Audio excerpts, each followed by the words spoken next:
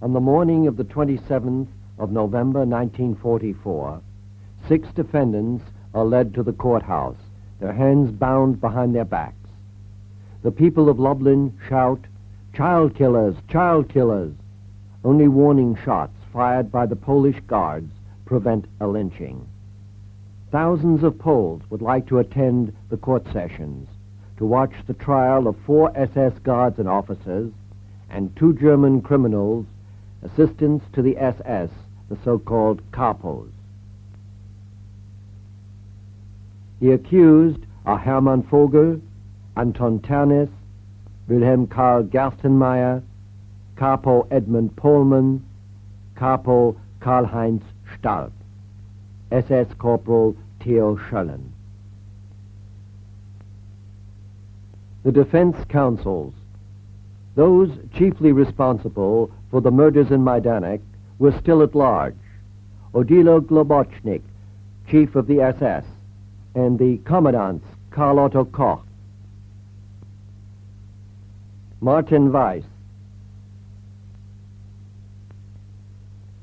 Max Köger,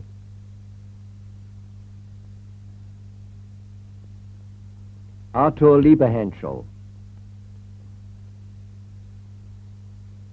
and Anton Thumann, the butcher of Majdanek. They were later put on trial and executed. The 2 public prosecutors and the presiding judge who opens the trial. The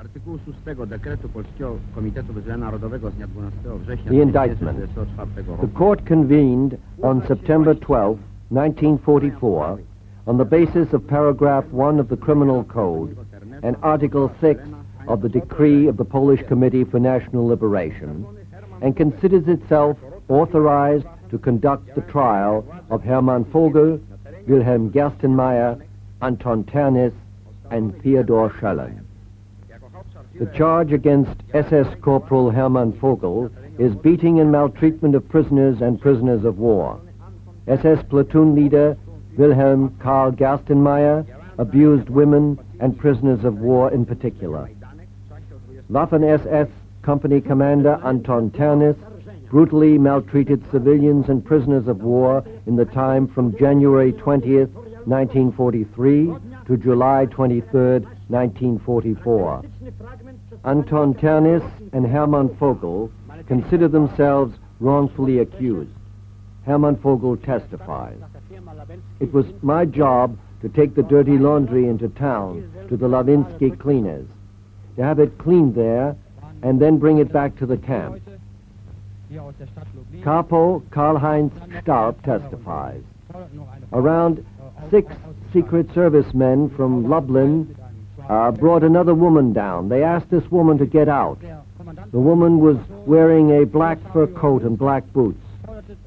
Oberscharführer Musfeld, the commandant of the crematorium, told the woman to undress immediately. The women didn't obey. They resisted. She went up to the commandant of the crematorium and scratched his face and defended herself. And then the commandant told her that if she didn't undress immediately, he would beat her and would get the whip, and that if she continued to be insolent and scream so loudly, he would shove her into the oven. The woman went on screaming and wouldn't be quiet. So then the commandant sent Boris and Ivan away and grabbed the woman so that she couldn't resist anymore. And then he put her on the slide in front of the oven. I could still see that. The slide was at the corner. And I thought to myself, that can't be true, that the commandant would shove the woman into the oven alive. I was very curious. I put my head, I saw it clearly. Suddenly, I heard only a scream. The door was shut. Some smoke came out because the temperature in the oven was very high, so that her hair was burnt first, and so forth. And all you could hear was a scream, and then it was all over. On November 3rd, 1943, 18,400 Jews from the Lublin district were shot and burned within 24 hours at Majdanek in the operation codenamed Thanksgiving Day. Heinz Staub was an eyewitness to the shootings. Later, on November 3rd, There was an operation in which around 18,000 Jews were shot in a large open area near the crematorium. 4 big loudspeakers had been set up and played music records, waltzes, popular music, various songs, and you could also see how naked Jews came out of a barracks, men, women, children, all together, about 50 of each. And they ran to an open ditch. A few days earlier, 4 big ditches had been dug, 30 meters long, 4 meters deep, and 3 meters wide. And these prisoners, these Jews, had to stand naked at the edge of the ditch and were shot from behind with 2 machine guns. Diese ausgezogenen Juden mussten sich nackend am Grabenrand hinstellen und wurden dann von hinten mit 2 Maschinengewehren erschossen. The Polish witnesses are sworn in. I swear to God, the all-powerful and all-knowing, that I will tell nothing but the truth and will not conceal anything known to me, so help me God.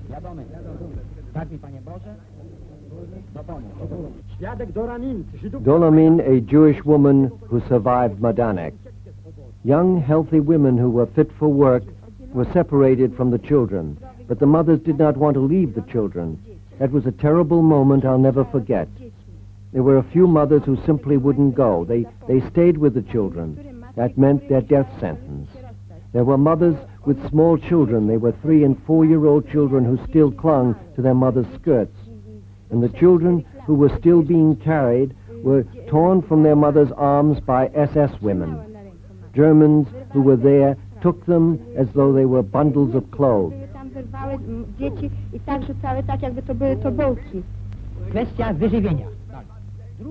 The public prosecutor asked First Lieutenant Tadeusz Butzin what methods of killing were used in Majdanek.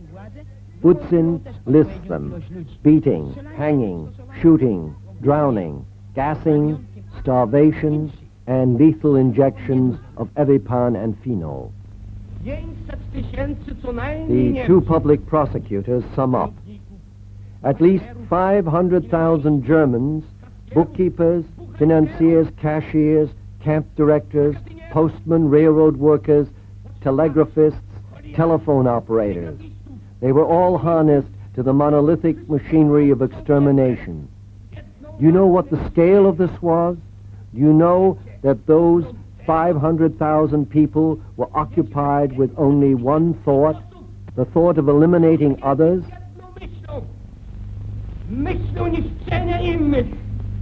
If there were no other proof of the fascist crimes in Poland, large parts of Soviet Russia, and other countries in Europe, if Auschwitz and the elimination of the ghettos in Białystok, Lodz, Warsaw hadn't been there, if there had not been mass executions in all Polish cities, villages, and settlements, the existence of the extermination camp at Majdanek alone would serve as evidence to indict not only these 5, but the entire German people. They killed men, they killed elderly people, they killed women and children. They killed Soviet prisoners of war and people of various nationalities, not only Slavs. The engineers who built the crematoriums were in the service of German lawlessness.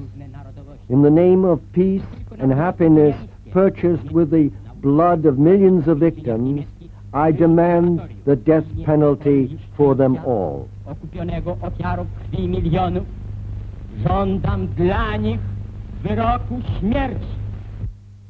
The presiding judge reads out the verdict. All of the accused are sentenced to death by hanging. This punishment is directed at the entire German people, not only at those who stood in the dock at the Lublin trial. More will come after them. The absent Governor General Frank, Gauleiter Greiser, Camp Director Thumann, and dozens of other fascist criminals who are waiting for their turn to appear before the Polish tribunal. Some are still in hiding. On the 3rd of December, 1944, 5 of the convicted are publicly hanged next to the crematorium. This was the first Majdanek trial. Thousands of SS guards and capos served in Majdanek. Only 107 were put on trial by the Polish and 8 by the Allied courts. 1 generation later, the second Majdanek trial, 1975, took place in Düsseldorf. It took 6 years to pass sentences on 8 SS guards, men and women. All the documents which you have seen were filmed July to December 1944.